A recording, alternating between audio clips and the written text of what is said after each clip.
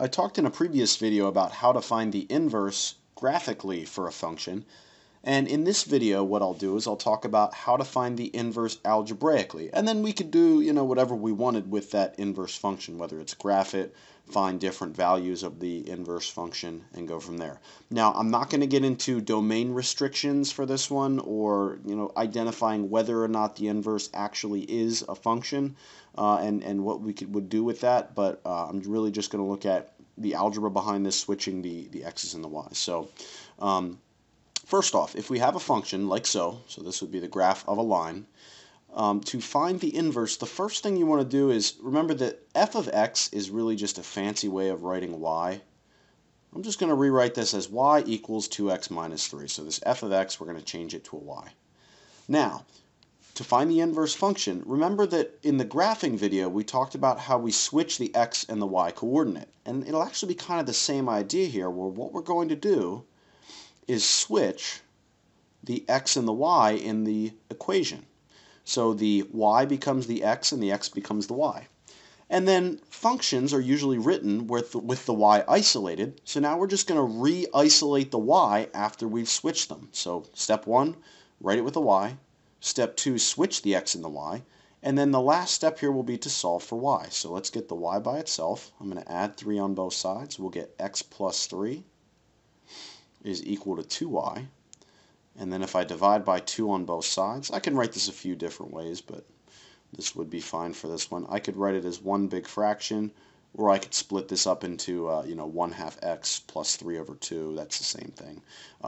And then what I'm going to do now is just write this in inverse function notation, where this isn't read f to the negative 1 power. It's read the inverse of f is x plus 3 all divided by 2.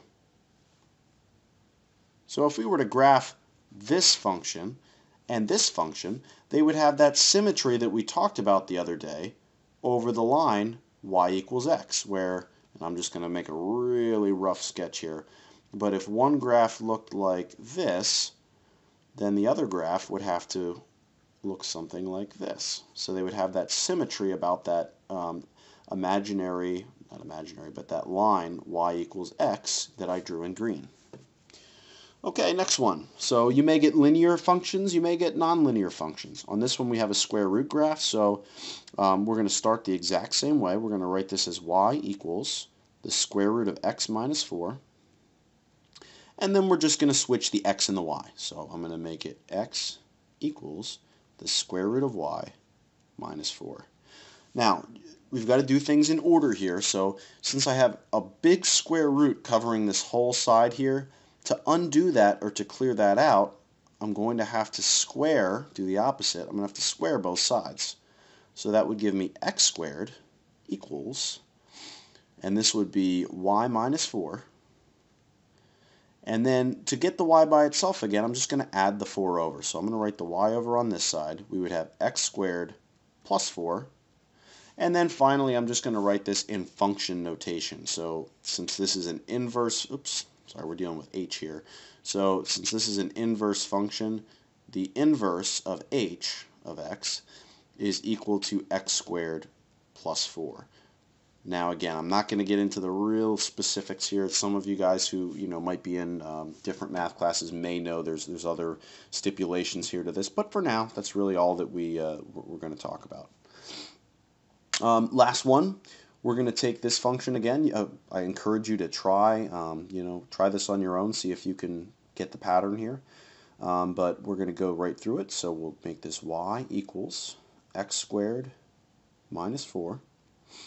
And then again, we're going to switch the x and the y. So we'll make this x equals y squared minus 4. And then what I'm going to do is add 4 to both sides. So this will be x plus 4 equals y squared.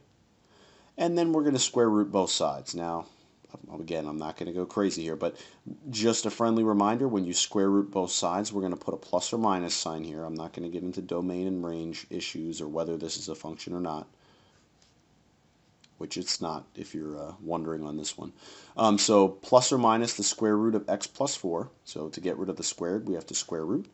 And then we're just going to write this in inverse function notation with the f f inverse of x is equal to plus or minus the square root of x plus 4. So I haven't told you all the little nitty-gritty things that you may learn in another math class with restricting the domain and all different things like that. But this is a good basic little intro to how to find the inverse algebraically for a function.